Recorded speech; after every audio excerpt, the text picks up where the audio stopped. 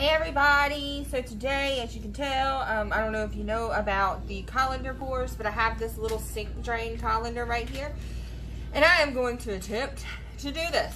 So, I have a whole bunch of colors. I'm going to stick with the colors I've been using, and then I have some new colors that I am going to put in with it. So I'm going to layer my cup. I'm not going to use any white in here because I don't really have any other white. All of my white is in this bottle right here, and it's all kind of a little bit too thin for what I want to do. So let me open this Capri Sun real quick, and I will get to layering my cup, showing y'all my colors and layering my cup. So any noise that you hear, I have 2 daughters and a dog. Those are the noises that you will be hearing today. Bye, Mama. So, here we go. So, I have my little tiny cup right here, and I'm about to fill it up. I have this Bordeaux Red by Arteza. It's very pretty. So, all of my paints make, I don't know if you can see it, guys. I don't have the best equipment. All of my paints make a very small little traceable line in here. That's the consistency that I'm using. It doesn't disappear right away and within a few seconds of me putting it in there. So the Bordeaux Red, we have the Magenta Light by Arteza, some green yellow or yellow green by Arteza, some Phthalo blue also by Arteza, and some Payne's gray by Arteza. Oh, then by Arteza. Yes. Then we have the extra sheen, we have the 24 karat gold, the aquamarine blue, and the amethyst purple. All of this is going to go into this cup right here. I'm on a 12 by 12 canvas. I did not do any prep to it, so there's no base coat or anything. It's just a plain canvas. We're going to get started here. I think because I'm going to do it as a darker contrast rather than a lighter, we're going to start with the Payne's gray right here. So Payne's gray. Let's do something a little bit lighter. So we're going to go with the amethyst, and I'm kind of trying to pour it down the side. No, I cannot, not right now. And I'm going side to side here. So there'll be 2 puddles of this on each side. Give me just a second, guys. I'll be right back. Let me get my child the rest of this yogurt out of the tube. Stuff on it so it don't come out.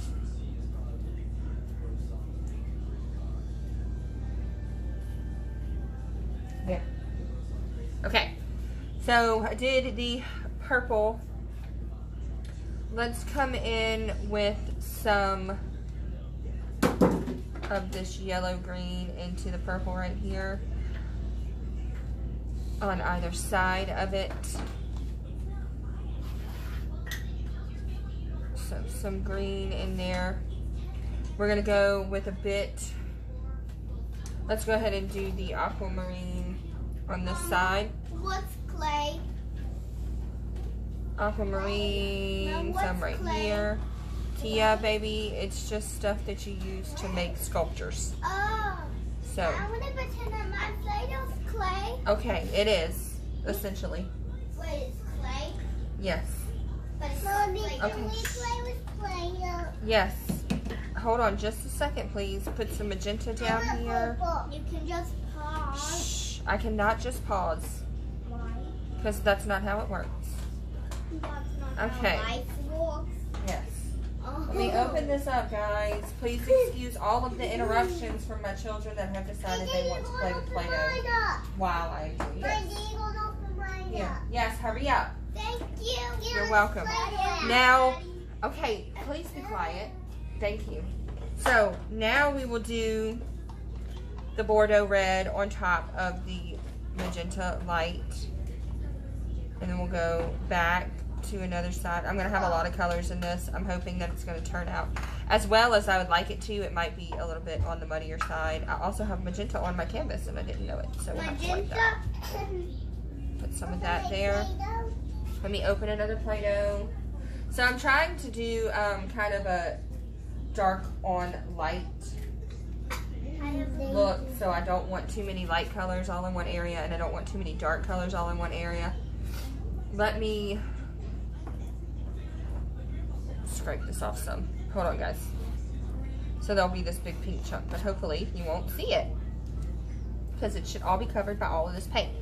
So we're gonna come back to this side right here. I have not done my phthalo blue yet, so we'll go ahead and put some phthalo blue over here on top of this green, and then we'll probably do green again down the side here. I'm gonna kind of try to get at least 2 layers of each color. Not 100% sure that I will, just because. So just gonna keep layering this cup. It'll take a minute. I know that this is not the most exciting part of the whole thing. So that was layer number 1. We're gonna start with a layer of Payne's gray back on the bottom. Just like this, trying to cover everything up. Here, give it to me.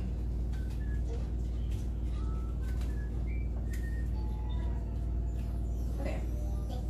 Okay, so I did the amethyst on either side right here. I don't remember what I put. Oh, I didn't do the gold yet. We'll do a big layer of gold in the top. Thank you, I love you. Amethyst. I got The lime green on either side. See? We might do the gold with the phthalo blue this time. I like clay. So did that, and we did the aquamarine. Let's go to you making clay. I don't remember what we did on the aquamarine. The magenta, I think. I'm making Aquamarine.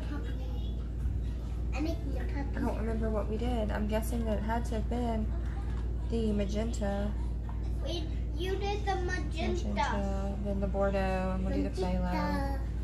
Mama, you did the Here it goes again, y'all. magenta. Magenta doesn't like me very well. And the Bordeaux over top of that. Yeah, you can have the purple plate. I did it. Bordeaux over top Oh, of you that. have the purple plate. And then I'll probably do another pour in a little while and video it with what I have left, because I'm going to have a good bit of paint left. I will probably have way more than enough paint on this fella right here. So let's go ahead. I'm going to put some dots of gold on top of the phthalo blue, but then I'm just going to cover the whole thing with the gold as well, because I forgot about my gold and it's my favorite. So let's go ahead and just kind of fill the rest of the cup up right here. So here is my cup. Very full cup. Has a lot going on there. I'm going to try and make this as centered as possible. And then we're just going to kind of slowly, as slowly as I can, we're just going to pour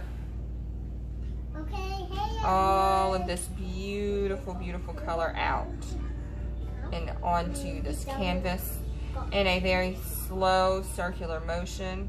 I'm not 100% sure how this is going to turn out, guys. I've done a couple of colander pours and they never, ever, ever hold their shape. No matter how thick I make the paint, for whatever reason, they just never hold that pretty detail. I'm not sure this will either, but we're going to try.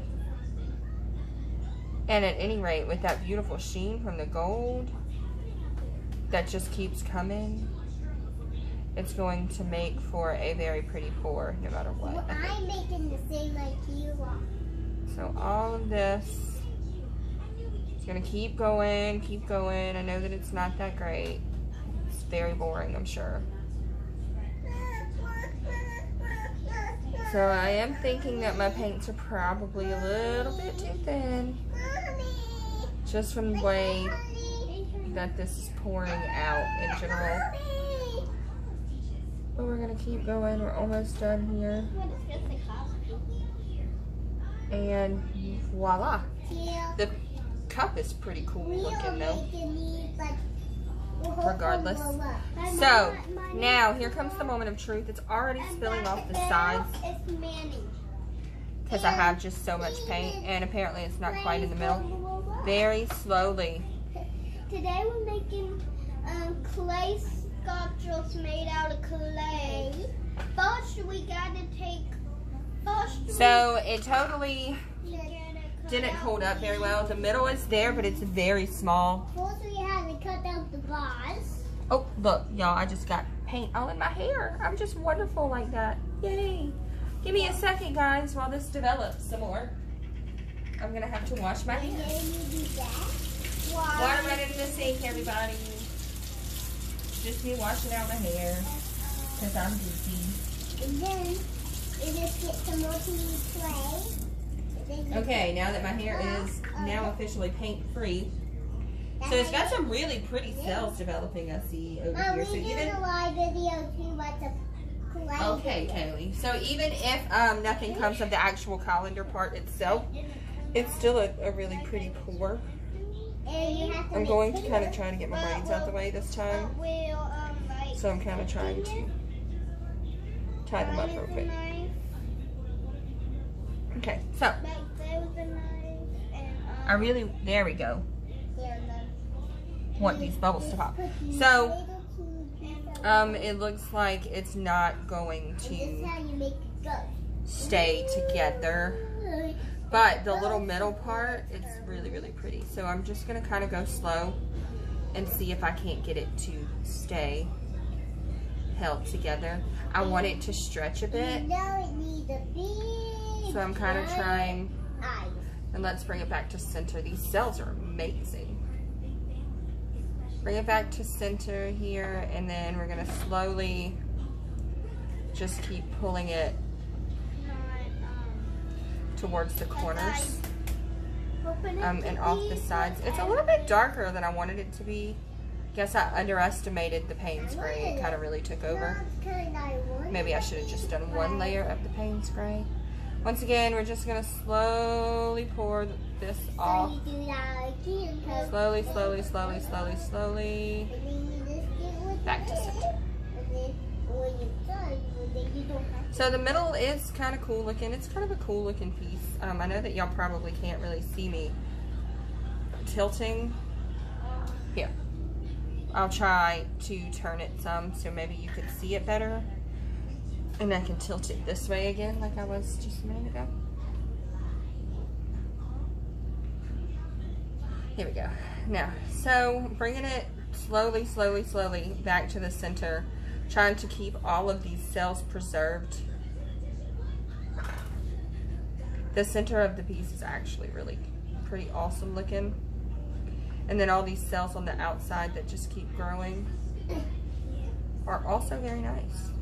So I'm just kind of trying to get all of my bases covered here, all of my corners and my edges, just slow run off. Okay, that's the end of our video. And then we're going to bring it back. That's the end of our video. We're going to comment down below to see if we'll just...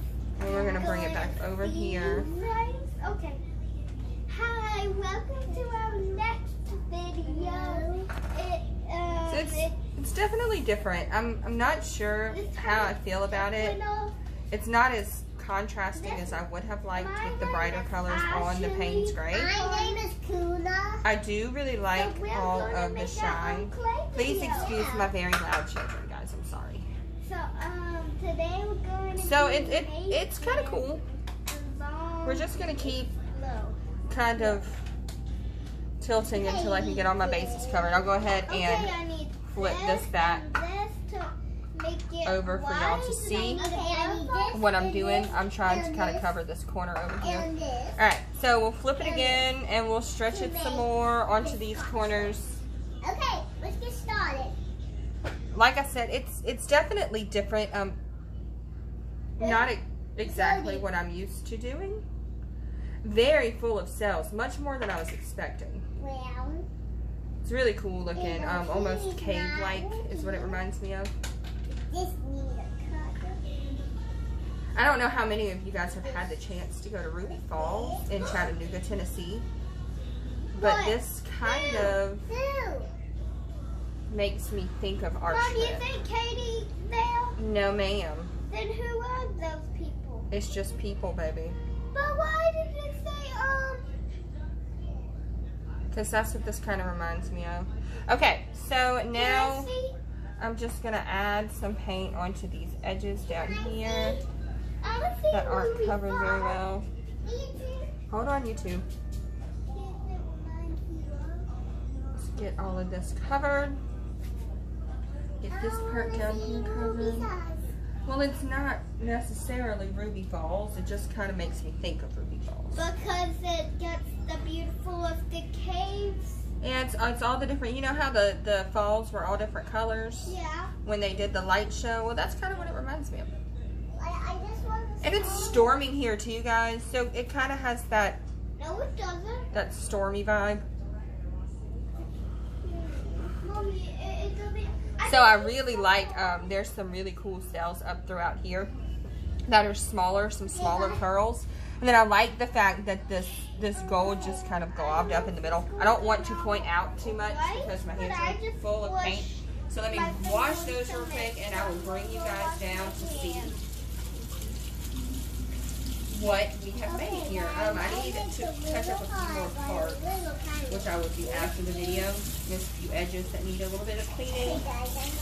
They're still dripping some, so we'll do that at the end of the video, clean everything up. And then soon, I'm going to do a video for you guys that's all of my dried results. Everything dried. There's at least one of them that I've varnished already, my 8x10 balloon smash. I used some dragonfly folk art glaze, and it's super cool because it's glitter. Okay, so this is the end of the video. Hey, you too. Alright guys, I'm going to bring you down. I'm going to have a little bit of difficulty because I am trying to have a better angle on my camera, so it's kind of way up. And we're going to go ahead and turn off this light so y'all be able to see it a little bit better. And then excuse any fingers or hands that you see. Alright, here we go. So here is the end result of the colander pour. So this is the center. You know, it obviously started out a lot smaller. But this is how we got. This is what we got. This is where it came. I really particularly like these small little pearl-like cells right here. My phone doesn't want to focus on them. There we go. So it's super pretty. I like this up here in the corner with the magenta and the purple and the Payne spray all mixed together. It gives it that inner glow kind of feel. And I like the fact that all of the phthalo blue and aquamarine are coming in through these cells. Some of the yellow green is coming in through these cells. Then of course the gold, 24 karat gold, has given everything a beautiful shine. And then where it hasn't, you know, there's some little lines here with the lacing from the gold and the cells that give a really nice sheen just in that particular area. So it looks like rocks to me. So that's what makes me think of a cave. So very, very pretty. And then we have this one random, very bright magenta cell popping up right there. There's a couple of those. There's a couple of aquamarine that are coming up. So we'll see. I'll show y'all the dried result on Facebook tomorrow when it's all ready. And there we go. There is our newest painting, a colander pour. I think I'm going to call it Dragon Scales.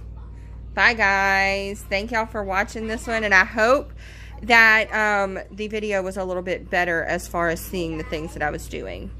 So thanks everybody.